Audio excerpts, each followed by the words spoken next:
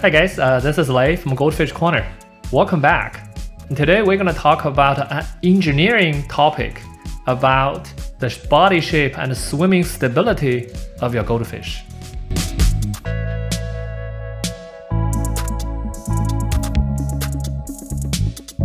So many times I got a question asked by my friends. He said, why does my goldfish swimming tilt forward or swimming head down, which is unstable motion, just like this goldfish? It's a beautiful oranda, but apparently it's suffering that when he swim, his head down and tilt forward and then flip upside down. So many reasons may trigger this sort of a head down swimming motion, such as the swimming bladder issue. This is a notorious issue. Your goldfish has pretty big swimming bladder and floating on top. He just is suffering just like this poor goldfish. The second reason, constipation.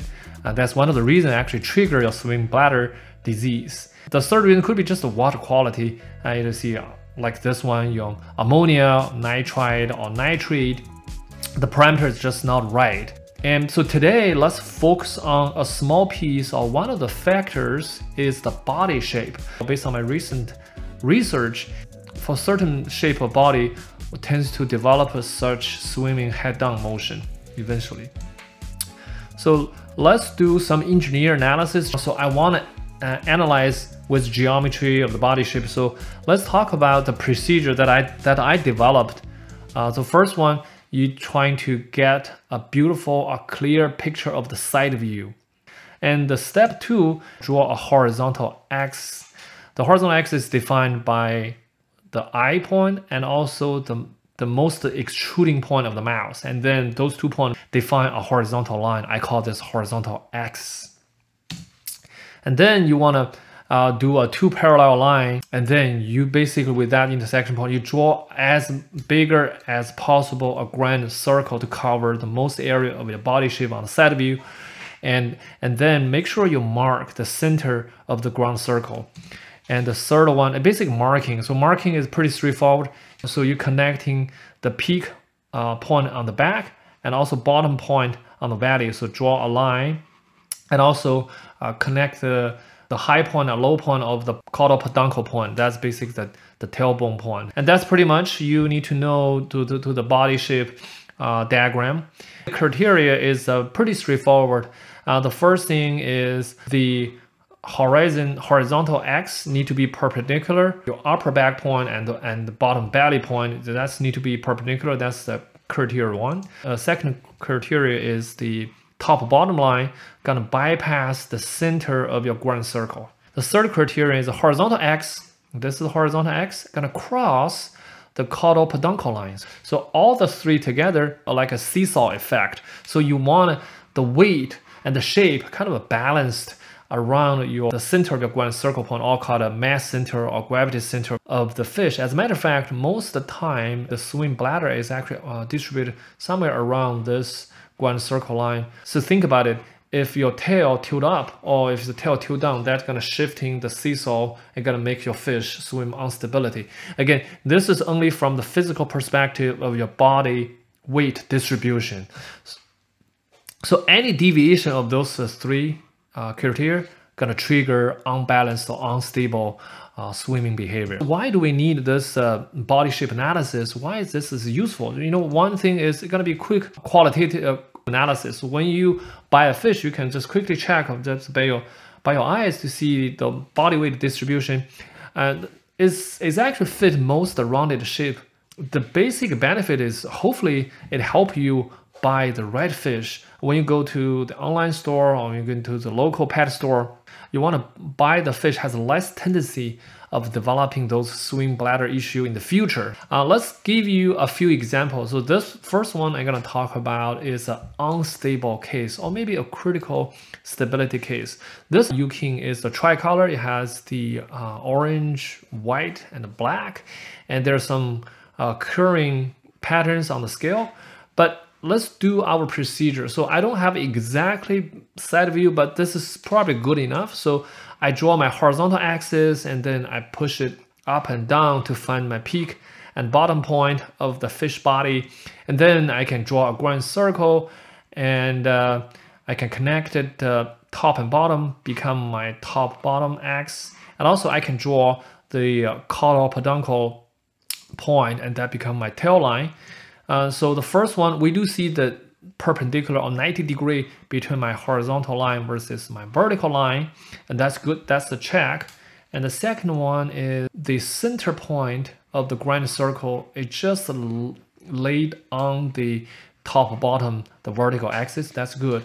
But the tricky thing is the third point is the horizontal axis does not cross the caudal peduncle line. If you look at here, the tail is pretty high position. So all the 2 point of the caudal peduncle is actually above the horizontal line. So guess what? If you think about this is a seesaw. So the head is the distributed, but one side of the seesaw, one end tilted up. So my prediction is when this short tail Ryukin swim, it's gonna have a slightly head down motion, but it's not severe enough to make it a flip. So let's see what's really happened when the fish swim in a movie.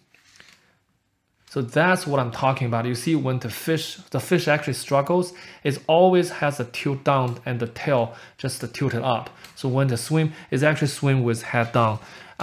This is not as bad, it's just because this is a little bit off, but the more the off, you're gonna have a worse situation.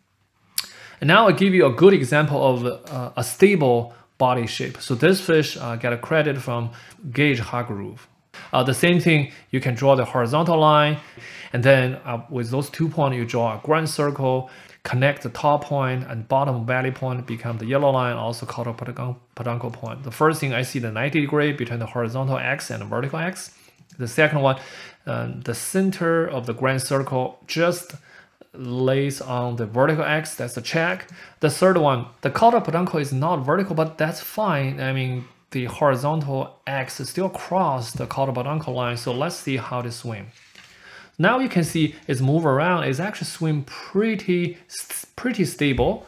They're not flipping motion. So that's when you have a distributed body, you're gonna have a stable motion. And this fish probably has a less tendency to develop a swim bladder issue. So now let's move on. Another case, this is unstable Ryukin. Thank you so much, Joanna, and appreciate you sharing this clip with me. And also you can check on her channel, Captain Chocolate Cake, just on the YouTube. She forwarded this shape. I said, hey, I want to go this to test my theory, whether it's right or not. So we're gonna do the same thing, horizontal X, and then parallel line. You got a top of the back point and bottom of the belly point. You got a grand circle with those 2 points, and then you draw the top and bottom point. You got a vertical axis and also caudal peduncle. That's something alert. So first one, I see vertical angle between the horizontal X and the vertical X. The second point is the center of the circle. It just lays on the vertical X. And the third one is alert. So you see the caudal peduncle is actually high. It's actually much higher than your horizontal axis. There's actually has a gap. So let's see what happened when this fish swim. So that's what happened, because it always tends to have a tail down motion, and the tail is too high, and when he's trying to grab a food on the bottom, they're gonna flip because the tail is too high.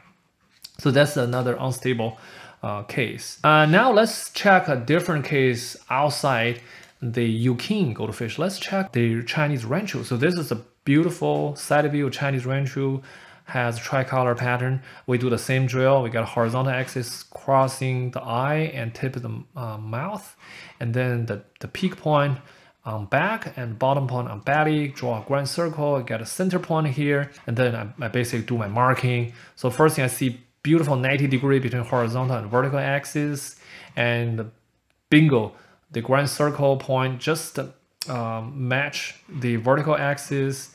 And the third point, you see the horizontal axis actually cross the caudal peduncle lines. That's very stable. One thing I want to mention, also think about the seesaw. One of the criteria in Chinese community of goldfish keeping, they try to keep this a gap. So they don't want the tip of the tail higher than the top of the back point. So this one need to be high. Otherwise, if this point is higher, the fish also tends to flip. So let's see how this fish swim. You see this fish move around, very stable, very balanced. You don't see the tilt down or tilt up of the head motion. Head always on the same line with the tail. All right, so this one, we call this ultra stable fish. Is you know, those kind of natural body shape. This is the Shubunkin goldfish natural body. We have this peak point, bottom point, horizontal axis. We draw the circle. The circle is pretty small, and we do the same thing. So we check over here. This is 90 degrees between horizontal and vertical axis. And the center of the circle, it just lays on the vertical axis, check. And then the crossing point, cross the caudal peduncle, that's a great. And the other thing I want to mention, when we have natural body, the natural body has more ellipse side, so you get more stability on the top and the bottom point, even though it's a slight mismatch. So this one, when you look at a swim, it swim, you know, very smooth, very natural shape. They have less tendency of head down motion or swim forward motion. So that's a very normally all those common goldfish with natural body, they tend to become more stable. It's because those three criteria, they're very easy to satisfy. I call this body shape as called an ultra stable body shape. All right, that's it. I hope you enjoyed today's video. Again, come to my channel. There is a more for you. I hope you liked today's videos. And also I recommend it if you want to dig into more about swim bladder issue. Also check this video on the screen. I hope you enjoyed today's video. I'll see you next time. Bye guys.